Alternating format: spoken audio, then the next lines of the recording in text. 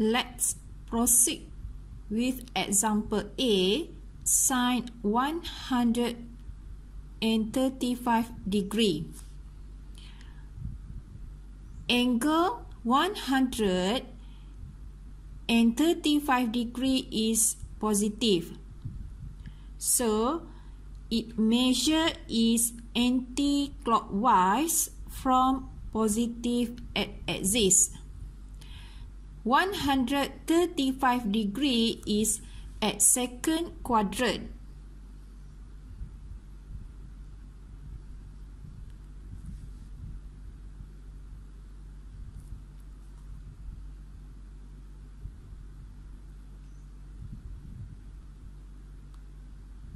Okay, anti-clockwise for theta equal 135 degree.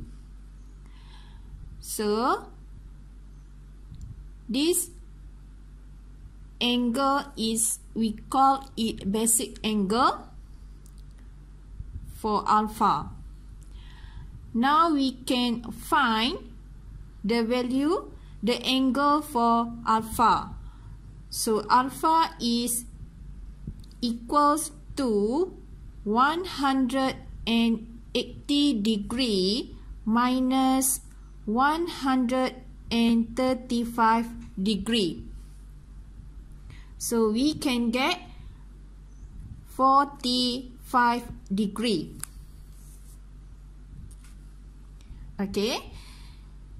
Sin 135 degree is equals to alpha is at second quadrant. So for the second quadrant, sin 45 degree. Okay. Okay. So for sin 45 degree, this answer is 1/2. Example B, sin negative 330 degree. Okay, this sign or this angle is negative, so its measure is clockwise from positive axis.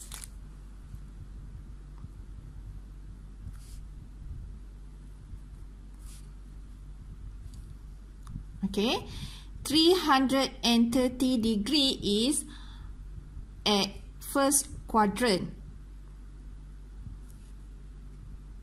Okay, measure is clockwise with theta equal 330 degree. Okay, for first quadrant, okay, for first quadrant, sine, cos and tangent is always positive. So, to find the basic angle, okay, this is basic angle alpha. Alpha is equals to 360 degree minus 330 degree. So the answer is 30 degree. Sin negative 330 degree is equals to sin 30 degree. Okay, the answer for sin 30 degree is 1/2. Example C, tangent 4π/3. Okay, we can change 4π/3 equals to tangent 240 degree. Okay, so angle 240 degree is positive.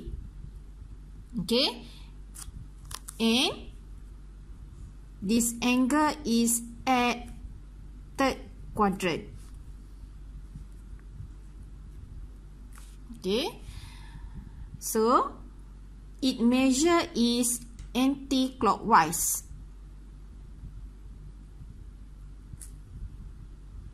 Okay, theta is 240 degree.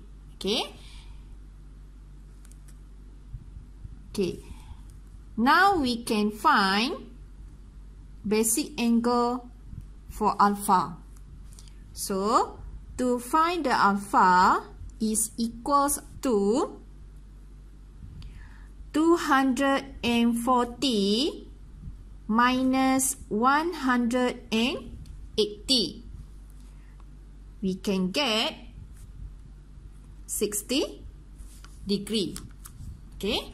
So to find the final answer for tangent 4 pi over 3 is equals to tangent 60 degree, because third quadrant tangent is positive.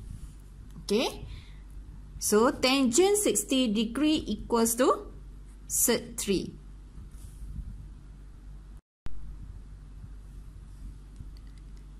Example D, cos negative 225 degree. Okay, this theta is negative, so its measure is clockwise from positive axis.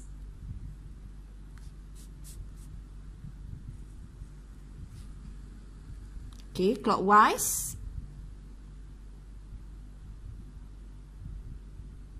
2 to 5 at second quadrant.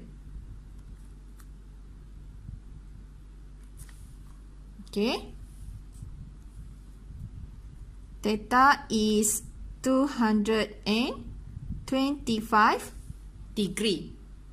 Okay. Now we can find basic angle for alpha. Okay. To find alpha is 225 degree minus 180 degree. So we can get 45 degree. Okay. So to find final answer for cos negative 225 degree equals to cos 45 degree. Okay. For second quadrant, sign is positive. Remember, only sign is positive. So for cos must be negative. Okay.